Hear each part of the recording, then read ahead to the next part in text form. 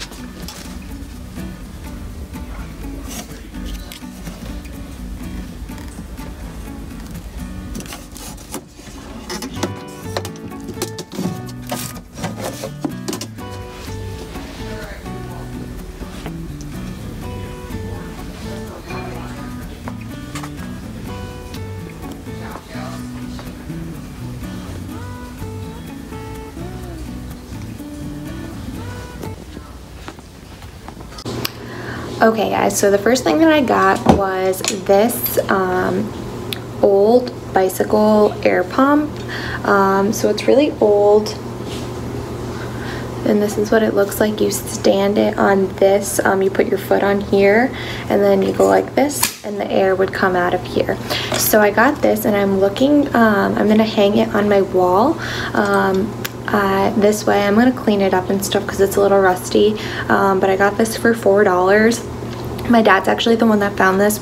He came with me to go antiquing, and he saw this and was like, wow, that's an old bicycle air pump, and he had never seen one before. So he grabbed it and said that he wanted me to get it, and that would look cool on the wall. So that's what I'm gonna do. I'm gonna hang it on the wall, probably I'm not sure exactly where yet, but put some brackets on the wall and hang it up. So that's the first thing I got. So the next thing I got are two little bean crocks. So I'm looking to collect a lot of crocks. I really like the style of them, and they're good for like putting stuff in. They look nice above kitchen cabinets. So once I style them too, I'll show you guys a video. So this is the first one, and it has the blue crown with the 2 in it, and it has a top on it, which is really nice. And then it has the little handle here. So this one's a bean crock. And then I have a little bit of a bigger bean crock that has a 3 on it, so it's a 3-gallon. So this is it right here, and the blue crown again with the top and the handle. So I have these two bean crocks right here. Then I have a large stoneware crock that I think this year I saw some Pinterest ideas of putting a Christmas tree in the crock. So I don't know if I'm going to use this crock or the bigger one, but this is a 4-gallon crock, and this is what it looks like. It has the big 4 on it. It's big and deep, and it has the 2 handles on the side, which I really like. Actually, a local lady that lived in my town that had all of these crocks. She had like a 7 total, and she was selling them for like $125 for the whole 7, but I actually wasn't interested in the whole 7, so she decided to sell them separately, which was really nice of her. So I got the 2 small bean crocks from her, and the larger crock from her, which was not actually in her listing, but she was like, if you have any interest of the larger ones, because I saw a large one in her house, and I was like, wow, I really love it. It was a 12-gallon that she had, and it looked beautiful. It was a big white one with the blue crown on it, which I really like the blue crown style. And she was like, oh, I have some bigger ones, and she had this 4-gallon one available that she was going to sell me. So I was like, okay, I'll take it. They're really expensive to come by, but she was selling them for really great prices, so I didn't want to pass them up. and I'm really excited to style them in our apartment. So this is one of the crocks that I got as well. This one's a 10-gallon blue heart crock, and with a lid, which a lot of them don't come with lids, so it's nice that this one has a lid, and I'll take it off for you. So this is what it looks like without the lid, and it's really big on the inside. And that's what it looks like compared to the 4-gallon. So this is what it looks compared to the 4-gallon. It's very big. I love it. I'm not sure exactly what I'm going to use it for yet, but I am starting to collect these Crocs. They are worth quite a bit of money, but I just really like the style of them, and I love that old vintage decor. The next item I got is this old fishing basket. So this was an old kids fishing basket. It has this leather strap on the top here. It has a lot of patina on it, which I like. It's a little damaged here and like here in the back, but I'm actually going to hang this on the wall and open it up like this and stick some decorative flowers in there. So it's really cool. I found this at an antique store in a local town about 30 minutes away. 2 stores that I had never been to before. I tried to go to them the day before, but they were both closed on a Tuesday. So I went back and I found a lot of good stuff there. That's where I found the bicycle pump and some of the other things I'm going to show you guys. And then this basket. So the guy has a big barn and he's taking stuff out of it, and he has like an antique store, and this was one of the items that was hanging up outside, and I was like, do you know what this is? And he was like, yes, it's an old kids fishing basket. And I was like, oh, that's really cool.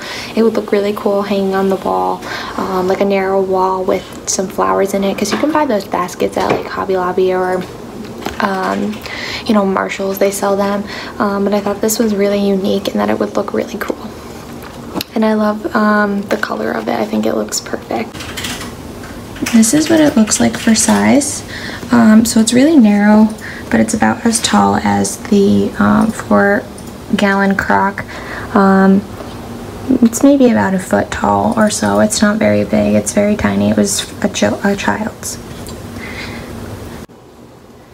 So the next 2 items that I got are some vintage books.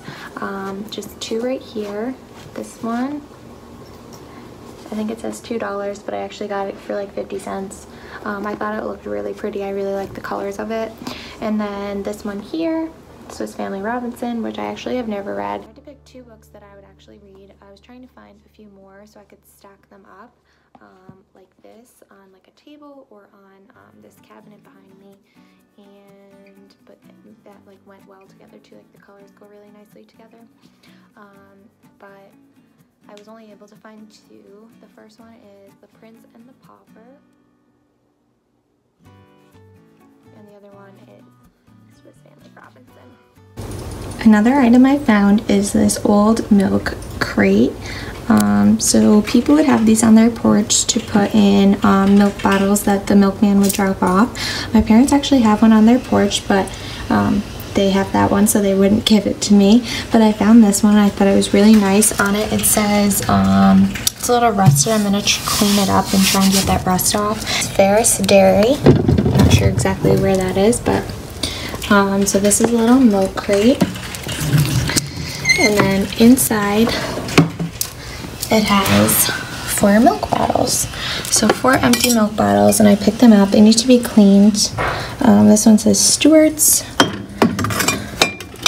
So I'm going to leave it open like this for decor. I'm going to clean it up and everything, and it looks really nice. I really like it. I might put it on top of my old, or I might put it on top of my cabinets, because I think it would look nice out there. But I really do like it. It's really cute, and it's perfect. It's really small, so it fits well in a small area. Next item I got is an old antique picnic basket. This is what it looks like.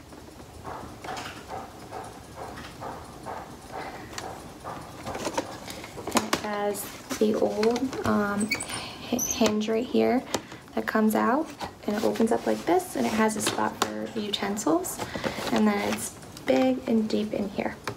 I bought this from a local lady off of Craigslist for like 20 bucks, and she said she purchased it at like flea market like 40 years ago, so it's older than that. And it was made, it's a woven wood by Jerry Will. I'll post like a similar one down below if I can find it. I'll try and post everything I find down below, at least similarities, so if you're interested in any of this home decor that you can find it yourself. And then I'll also show you at the end of this video how I style everything. I don't have everything like for the styling, so I want to put this on top of my hutch and open it up. I'll add a picture right here for what I'm trying to do. So I want to put like some floral decorations in here and have it open on top of my hutch, and it looks really pretty. The next items I got, I all found at a local flea market for like 50 cents, $1 each. Like everything was really cheap, which is really nice because I really like all this old stuff, but I don't want to spend a lot of money on it. People sell all this stuff for a lot of money, and I mean, I don't want to spend that much money on decor old items. I mean, I can buy the new items, but they're not the same. But I do like spending a little bit of money on some older stuff that people can't find every day. So the first thing I bought is this old cutting board.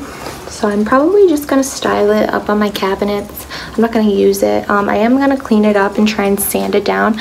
I really like all of the cut marks that it has in it.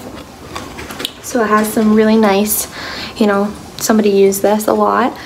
So I'm going to clean it up and everything, and then I'm going to stick it up on my cabinets to display. And the next thing is a vintage rolling pin. So I'm going to try and collect a few rolling pins to stick in an old crock that I'm going to put on top of my refrigerator, or maybe on top of my cabinets as well. I'm looking for like a small 2-gallon or 1-gallon crock, but they're hard to come by and that small. It's a lot of the bigger ones, or the little bean crocks. So if I can find a 2-gallon crock, I will get a few more vintage rolling pins. They're about like $2 each at the store. I'm not going to use them again. I'm probably just going to sand it down, restain it, or just at least clean it up, since it has some nice markings to it. The next thing that I got is this old vintage ball jar with the zinc top lid. So these are not common. They're kind of hard to find, but I happened to stumble across one at this flea market for like $1. So I bought it. I love the blue color, and I'm interested in making some homemade candles. I also got these vintage Anchor Hawking glasses off of Etsy. I got a set of 6, and they're like a greenish clear color, and they're really cool. I've been looking for those glasses for a while, and I found some. And there is another YouTube video Jamie Rae Vintage put up, and it has her DIY candles, and she actually used those types of glasses, and I really like them, so I thought the candles would look really nice in those. The next thing I found is this little mug rack. So I am actually purchasing a Hoosier, and if you don't know what a Hoosier is, I will post a picture of one, or the picture of the one that I'm going to get, and I'm going to redo it and put it in our kitchen and put a coffee bar on it. It's really old. I think it's from 1940. They said I'm picking it up this weekend, and it has a pull out, which I'll insert the picture of the pull out, and you put flour in it. It comes through the bottom. The metal table part coming off of it has the bread box. It's really cool, and it has it's white, really chippy paint, and then it also has like some red on it, which I really like. I think I'm just going to keep it all original, just change the knobs out because 2 of the knobs don't match, so I'm going to find some rustic farmhouse style knobs for it that match what they look like now if I can find them. So I'm going to put this on it with some mugs. So I found this for like 50 cents. It's just a wooden mug rack. I'm going to paint it white and distress it, and I'm gonna put some mugs on it. So I have a mug here that I'll just show you, and I'll just hang it on like that.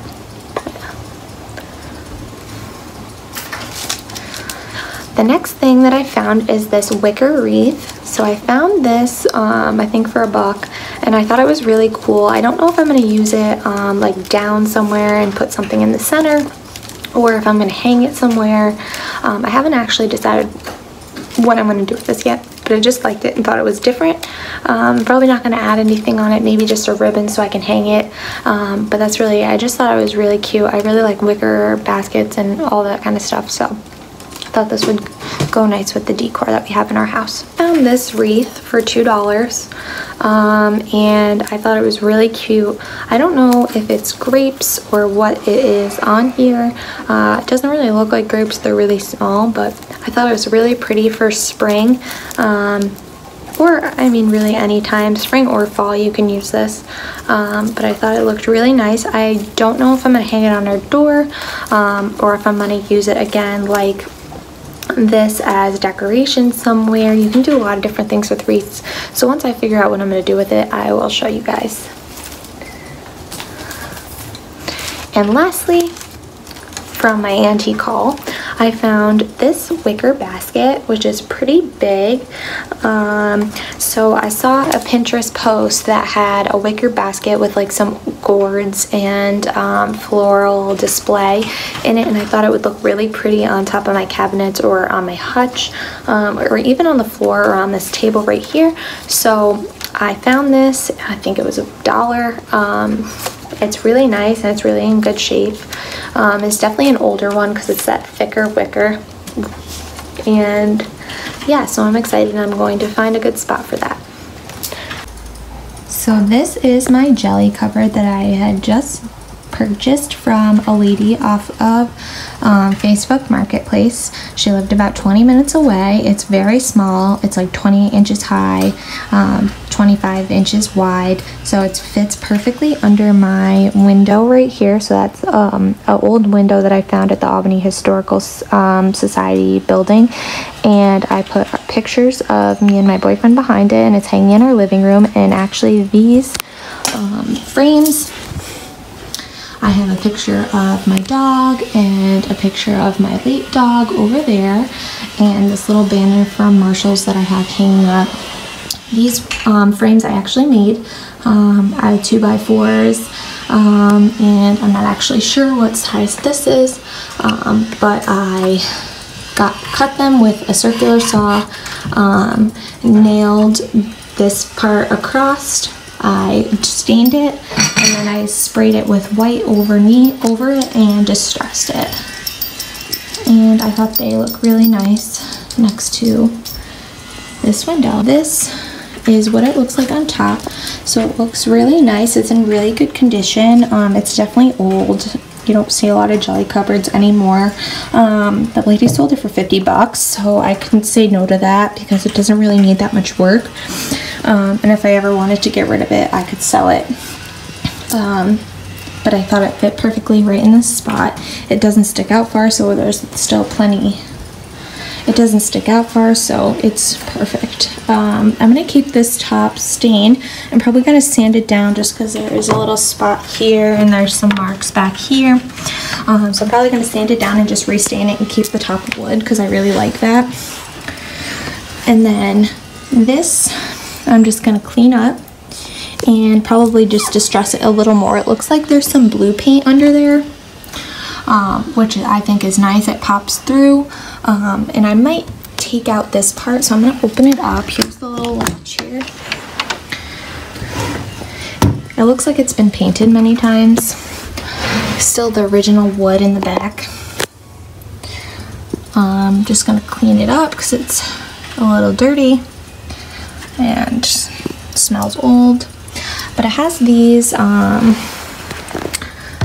know, just boards here, and I really want to see if the other side was covered and if there are going to be boards on the other side, because that's what this is the style I would want on the front. If not, I'm just going to pop this whole thing out and I'm going to put some chicken wire in there so you can see through it. But it has, you know, some nice coloring to it. I'm probably not going to paint it. I don't think it needs to be painted. But yeah, I really like it. I'm just going to clean it up and distress it a little bit more. So the last two items that I got are Rae Dunn, which I bought new at the store from Marshall's, and they're 2 mugs. I also found a cake stand, but I have that packed away in my car because I picked it up for somebody. They were looking for it and I found it, and I'm going to give it to her since I don't really have any space for a cake stand and I probably won't use it. I just don't need it. So I do like it. It's very cute. I will post a picture of what it looks like. So the 2 mugs that I found are this one, which it says fall y'all, and it's like a rusty orange on the inside, and I was really looking for this mug and it just happened to be sitting right on the shelf in the store when I walked in, along with another mug that I wanted as well. I actually have this mug from last year, but it looks different last year. It's a different orange on the inside, and the writing last year was smaller than the writing this year. So that would be the pumpkin spice. The reason I wanted another one of these is I like the style of this one, and I also wanted to keep the older one because it's older and then it's a different one, so it's a little bit harder to find the older one since it didn't get re-released. The orange on the one from last year is more of like a Halloween orange, like that rich bright orange that you see, and then this one's that rusty orange again. So it says pumpkin spice and the back has a heart on it, and I thought it was really cute. This one actually is also bigger than the one last year. So those are my 2 mugs that I got. They're both $5.99 at Marshall's. You can find Rae Dunn at Marshall's, Home Goods, and TJ Maxx. I'm going to do a Rae Dunn collection of everything that I have. Thank you guys so much for watching, and if you want to subscribe, you can hit the subscribe button down below and click the little bell so you get notifications when I upload another video. Bye!